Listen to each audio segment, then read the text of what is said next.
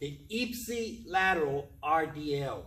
What that means is that I'm going to be loading left leg, doing an RDL with my left arm, left leg, same side load, ipsilateral, okay? And notice that I have the war hammer, okay, placed right in this straight line, okay, of the triangle, okay? It just to help you how I'm going to place my feet, my footprint, okay, because that plays the most important role for this movement. So left foot is going to come to the front, okay, right here. And notice that my tibia is right next to the handle of the war hammer. That's how you know you're right, okay? Now, your back foot is going to go somewhere close to the base of the triangle, but then you have to slightly coil, okay? So your toes, pretty much, they're pointing to the left heel. That's going to give you the strongest base, okay? So my right foot is not exactly behind, the war hammer. It's on the outside corner of the triangle base, right here. I coil, toes pointing, back toes pointing to left heel. Flex your hip, grab the war hammer, and then extend the hip, okay?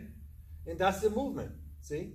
That's how important your footprint is. Because once you get that right, then you can flex the hip, extend the hip.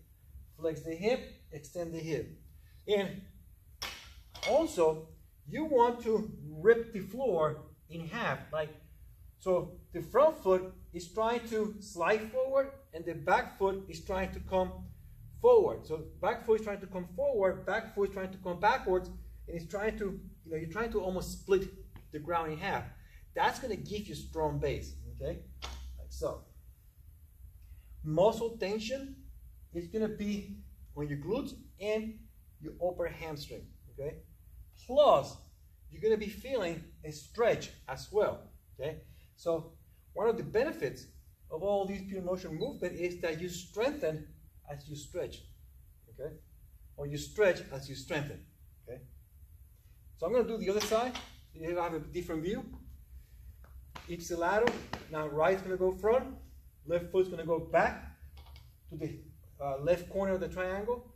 I coil, so my back foot, my back toes are pointing to my right heel, and you can feel it. You feel it's right because it feels solid, okay? And then tibia next to the handle of the war hammer, flex the hip, grab the handle, lift. And this is all hip extension and flexion. And notice that I sit back, a little, so I can feel more of that pull, okay? Extremely safe, extremely joint friendly. So not only you're strengthening, but you're also stretching. There's some mobility as well. We like to do it all in one. This is the war hammer Ipsilateral RDL.